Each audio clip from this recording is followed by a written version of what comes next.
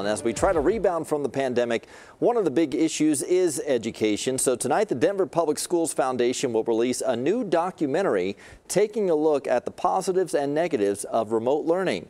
The positives include fewer transportation problems when kids stay home, less bullying, and less stress about the way kids dress. Also, and we hear from families it's become less hectic.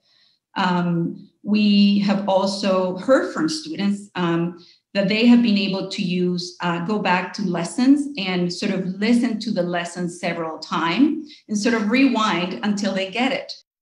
So that's the good. The negatives are the isolation and the mental health challenges and the learning loss. You can see the documentary and a discussion about it tonight on the DPS Foundation's website.